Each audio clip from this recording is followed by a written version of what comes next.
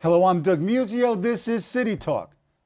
Tumblr, Guilt Group, Kickstarter, Linkshare, Tech Sector, Silicon Alley, Big Data, New Tech City.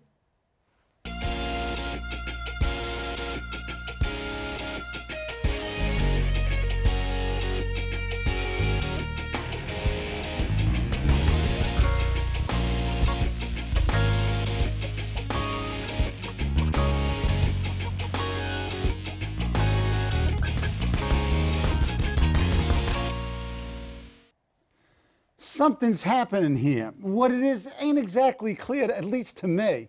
To help clarify what it's all about is Heidi Messer, the founder with her brother and husband of Collective Eye, a cloud-based business intelligence platform that allows business leaders to answer their toughest questions through big data analysis, so they say. An entrepreneur and investor in the digital economy, Ms. Messer also found Linkshare, whose sale in 2005 for $425 million in cash was, quote, a shock felt around the world, close quote. Welcome, Heidi. Thank you. This stuff is absolutely fascinating. My first question is, you get a half hour with Mayor de Blasio, Mayor-elect de Blasio. What do you tell him? But before you tell him anything, just tell us, what's the tech sector? So the tech sector is a group of companies that do a couple of things. Some of them innovate and actually create technology. Some of these companies apply technology.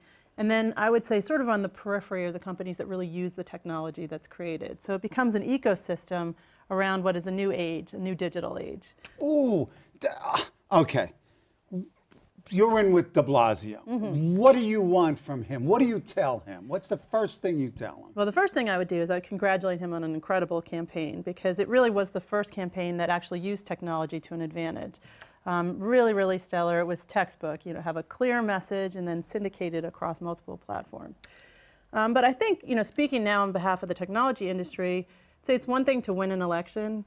Now everybody wants to know what's the plan. Right. What happens next? Right. So there's a lot of talk about raising taxes, a lot of talk about the inequities in the city, and I think they're really profound. But the question is, what's the long-term solution? What do you have in mind besides just taxing the rich and kind of continuing on a policy of equalization that goes through taxes? Does that make sense? Yes, of course. So yeah, but beyond that, I have so much stuff that I would say to him. I mean, if you look at the technology industry, New York is sort of in this very, very interesting place, and de Blasio has a huge opportunity to create a legacy, or also to create some not so great. So you talked about a tale of two futures. Go ahead. Yes. What are these two futures? So one of the things that I thought was really, really powerful about his message in his campaign was he talked about a tale of two cities. And it is true, poverty is up to, I think, 20% in New York City since, Bloomberg took office, which is very, very high relative to the rest of the nation. But there's a couple of ways to get at that problem, and one of them is, to kind of go with the old school way of doing things. And that's where I say the tale of two futures. You have a future where you have a group of people who are now equipped to compete in the digital economy, or you invest in what I would call sort of legacy industries, legacy structures. Like what? So I think the finance industry, for example, has sort of flatlined. And if you look at that and say, you have to, fly that plane until it lands, and it's going to land, and we can see the landing strip on it. You have to think about, what are the industries that are innovating that are actually creating jobs? Education is a good example. You think about what it would be like when the automobile was first starting if you created a whole bunch of schools to teach horse and buggy repair. Just investing in education and saying that's your policy. What kind of education? I think less than a third of the graduates of public high schools today are equipped either for jobs or for college. Yep. That number is astounding. And you have, in my industry, the idea of unemployment is unthinkable. At any given time, we have hundreds of jobs out there that are posted that we just can't find the talent to fill. What kind of talent would fill it? What is your greatest talent need, or the sector's greatest talent need? Well, certainly, I think STEM, people with STEM backgrounds, science, technology, engineering, and math. Right now, New York, I believe, graduates 11% of its graduates with those degrees, and that's pretty much 80% of what the technology sector needs. So that is a huge, huge hole that we don't see getting filled. You've heard me talk before, immigration policy, Yep. I think Go is, ahead. I call it the greatest threat to our national security is not passing the immigration bill. If we can't have the talent that's ready now, before we lose this industry, we need to import it. And that's not Because to say we don't have the homegrown talent, we which don't you've have just the home- described. We don't have it. So we have to grow the homegrown talent, and we'll talk a little bit more how to do that. But we got to import the talent, and we can't do it. We can't do it because right now the immigration policies are so strict. I mean, part of it is it's done on a lottery, which to me is insane Right. because we have certain specific needs.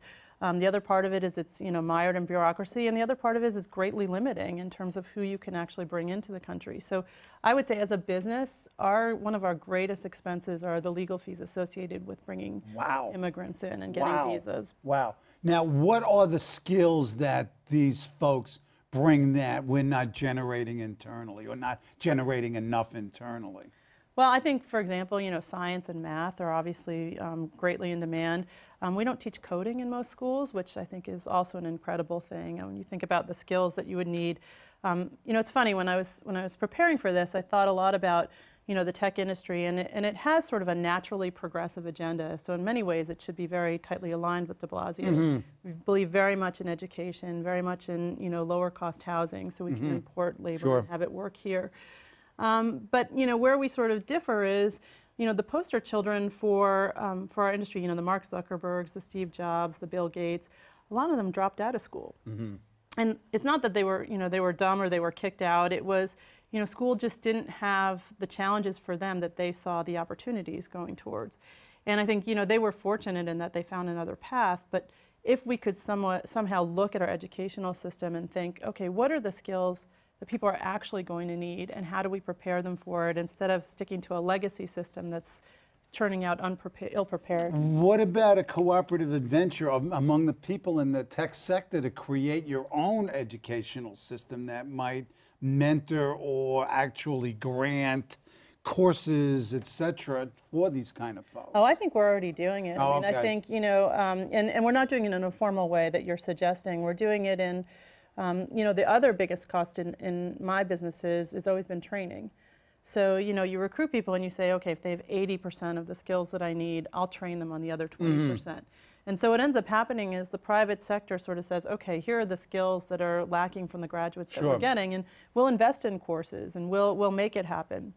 So getting back to, talking to de Blasio, if I was sitting in front of him, I would say, it's one thing to win an election with the message of change. I mean, we saw that movie before with President Obama. And very similar. Very similar. And I think, what's ironic about it is that it's very uniting when you're winning an election, because change means a lot of things to a lot of different people. It's a Rorschach test. Exactly. And I would hope for him that he would come up with a very coherent vision and then work very hard to get people on the bus and build a community around that What's the vision? From the tech perspective? Yeah. So I think the vision from the tech perspective is to recognize that you have a tax base in New York that's relatively small, that's contributing a lot of the income. So we were talking backstage about how roughly 35,000 people contribute 43% of New York's taxes. So if the strategy is, okay, we're going to tax those people more and then put it into education, I think the tech vision would be to say, okay, now what kind of education are we investing in? How are we going to convert some people who don't have the skills today into the skills that they need tomorrow? So STEM is incredibly important for us. Affordable housing, so that if I recruit people here, they have a place to live. I would think that ultimately the lack of affordable housing could really provide a break on this whole process. Yeah, I think that's absolutely correct. I mean, if I recruit engineers and they're getting in, 6 figures and they can't find a place to live in New York and can't raise their families, and most of them are very, very committed to educating their families in the same way they were educated. If they can't find those opportunities here, I can't get them to come here. So, certainly having some sort of a plan for that. I think supporting centers of innovation.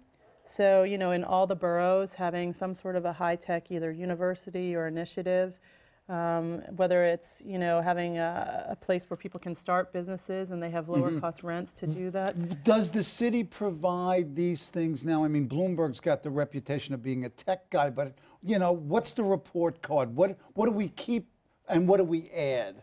So I think, you know, from the tech sector, people were pretty pleased with Bloomberg for the most part. You know, I think you always wear two hats. One is you know, you're a citizen of New York and you want to see the city thrive, and then the other is you have a specific business. And certainly bringing Technion University to New York was a huge, you know, tremendous coup, and he's got a lot of fans in the tech sector for that. What's interesting is that he did a great job in fostering this sector. I think in '06 it was, you know, sort of a blip. I've been doing this for a while. I've been doing it since the mid-'90s. So I can tell you, when I started, there were very few venture capitalists. There were very few startups. And you started Linkshare with your own funds. We did, because we couldn't find venture capitalists here. I mean, you know, Silicon Valley, you fall off, you know, down the stairs and you get funded for something. Nice. Yeah. Ooh, a little bit of something there. Well, you know, I think it's definitely a big competitor to New York, and I think, you know, Mayor de Blasio needs to be very conscious of the fact that this is an IP industry. It's not manufacturing where you have, you know, plants and, you know, sort of fixed, fixed structures. It's an industry where everyone is aware of how global the nature of the industry is. I mean, the minute I put a website up on the internet, I'm an international business person.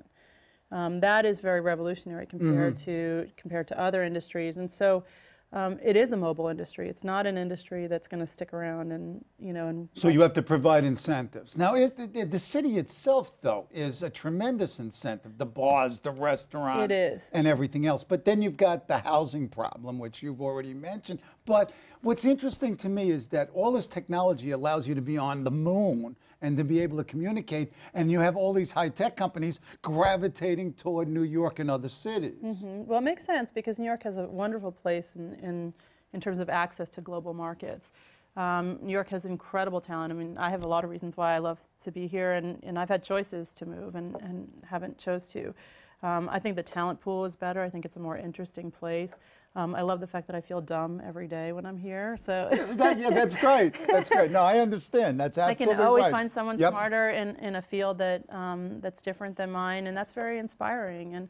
And the museums and just sort of the livelihood of the social life that you can have here. And even as a business person, you know, I can do 2 events in an evening, and the amount of networking I can get done is extraordinary. I don't have to twist anyone's arm to come to New York, but you know, one of the things that is sort of, I would say this mayor really should keep track of is, you know, the city is the safest it's ever been. And, you know, arguably, you know, I think some of the tactics that were used under the Bloomberg administration are not what I would consider long-term tactics, or ones that I can understand where resentment was built from those. But again, you know, it's easy to win an election and say that was a really bad idea.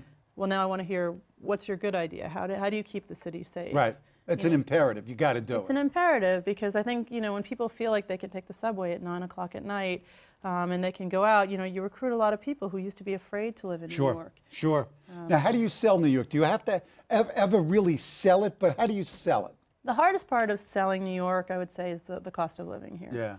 You know, everybody wants to come live here. I think everyone sort of has a dream, whether it's, you know, 2 years of their life or decades, but everyone has this sort of vision of this is a city that they want to live in.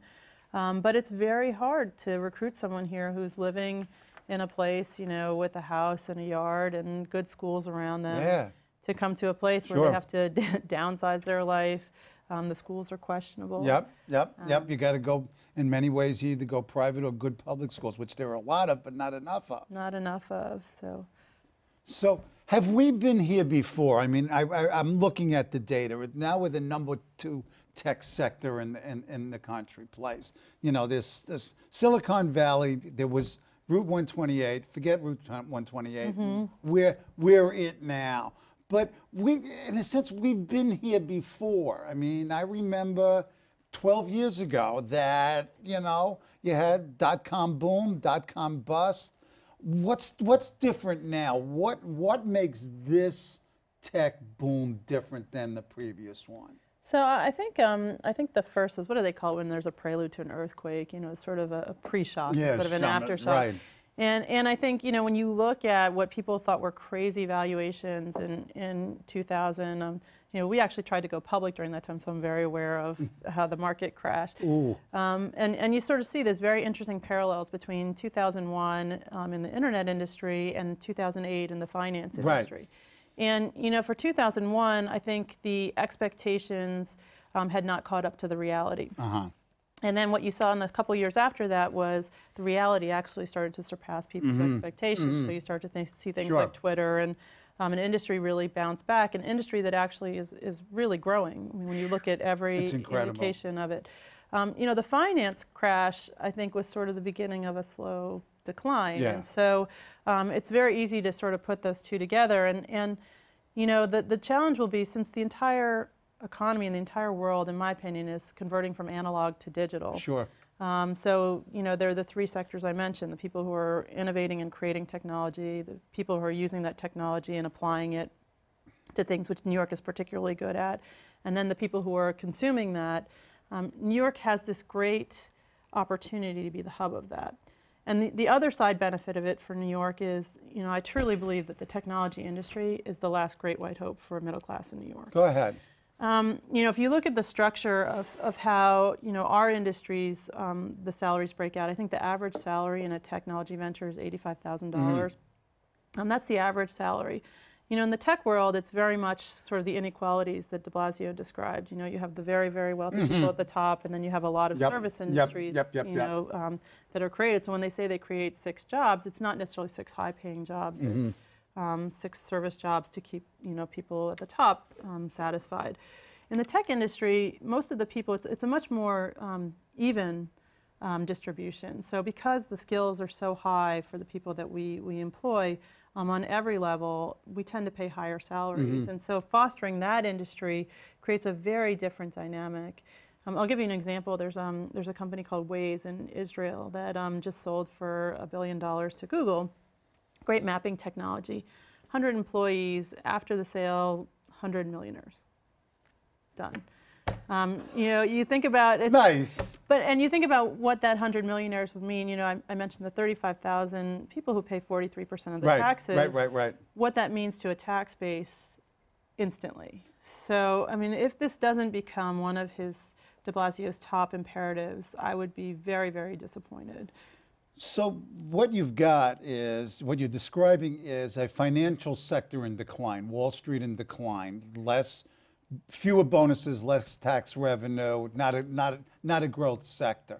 And what you seem to be seeing is that you've got this tech sector adding 60,000 jobs, 65,000 jobs, more and more and more.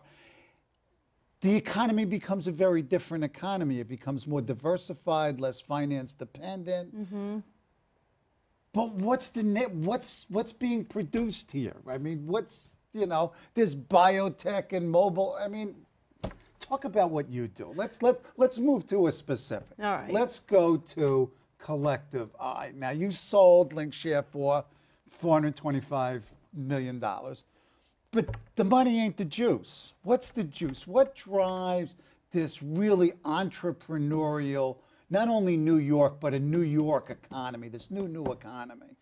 So when we started Linkshare, it was really we started in 1996. So it was at the very beginning of the digital world kind of coming into its own. Internet connectivity was so slow, and it's better, but it still could be better in New York. I won't get started on that.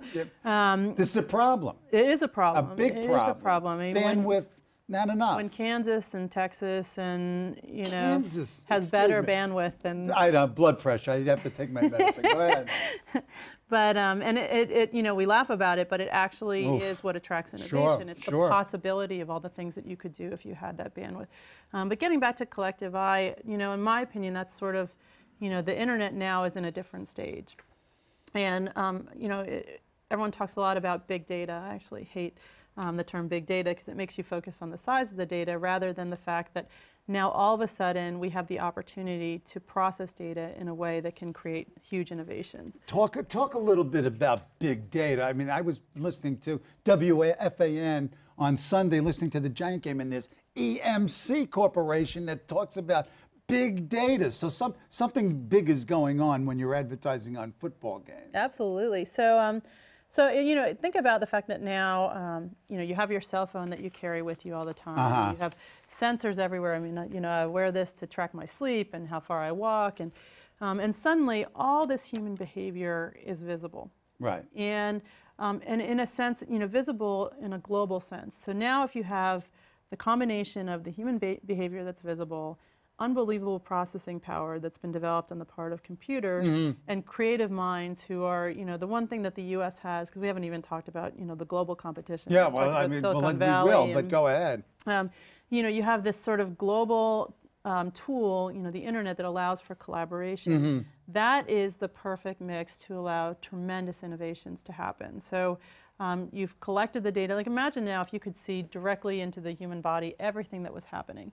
How many diseases could you cure just from having the visibility into it? But now picture that times 50 billion with the processing power that's there combined with human ingenuity. And to me, that's what got me out of bed again to do this the second time. Because believe me, when you know the hours that entrepreneurs work, it has to be a really good reason. But it's the juice. It's the satisfaction of doing it, and you get an adrenaline rush from this stuff constantly.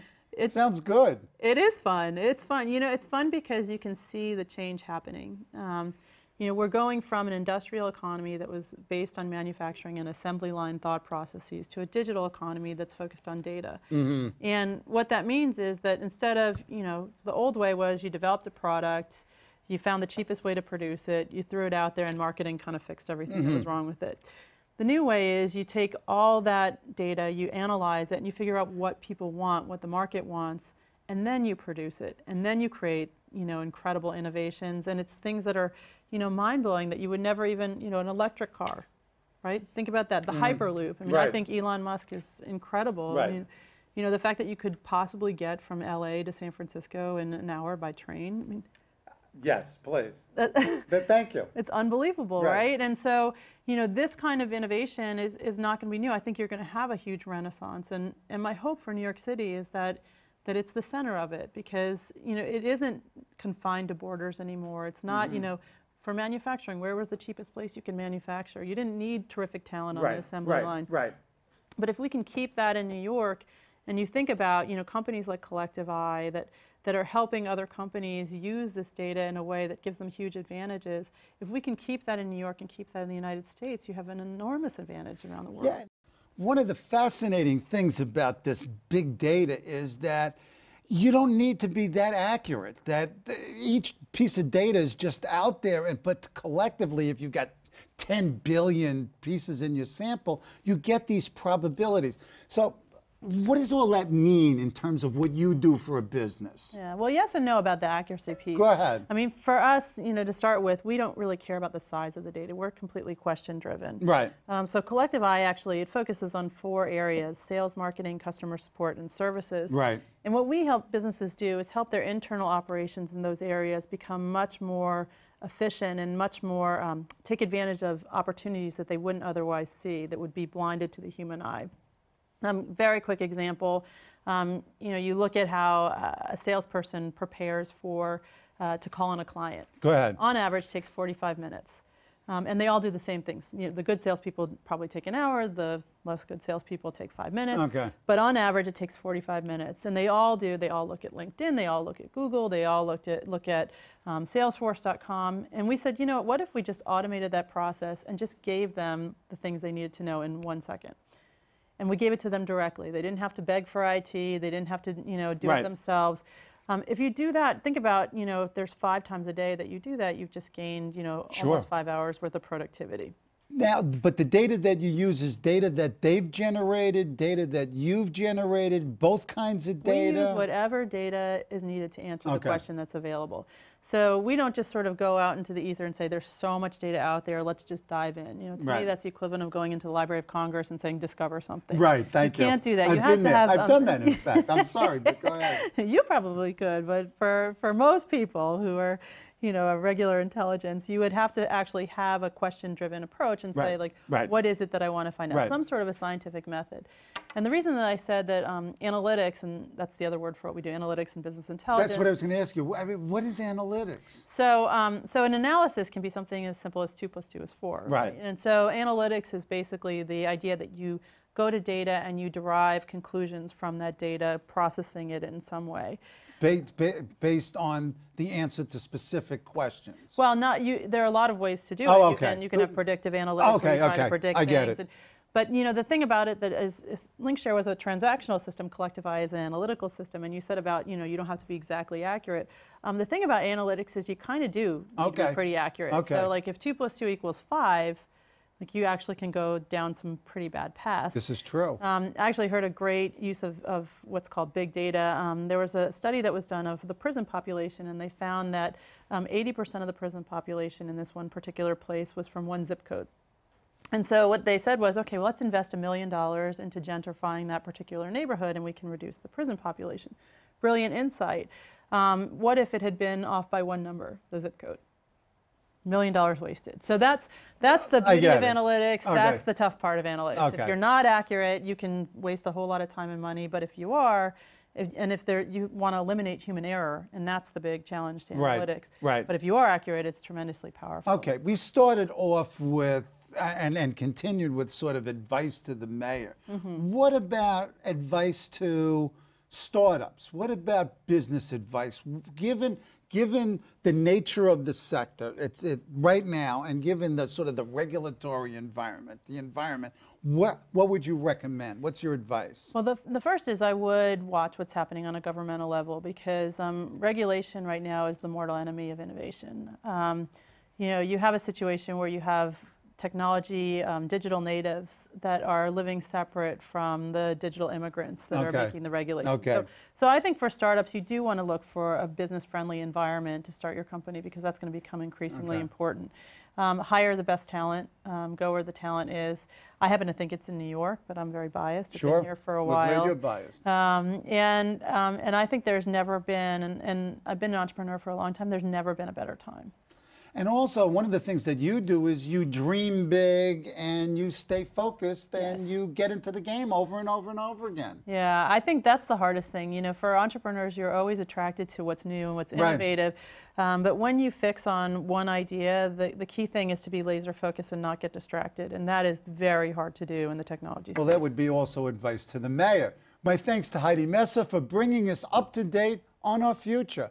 Join me next week here on CUNY TV.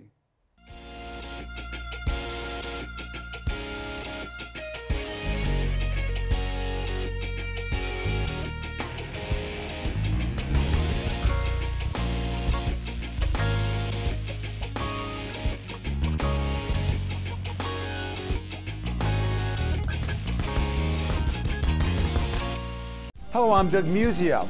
Let us know what you think about this show. You can reach us at CUNY.TV. When you get there, click on the bar that says Contact Us and send your email. Whatever it is. Thanks, no thanks, obnoxious, do it. Send it.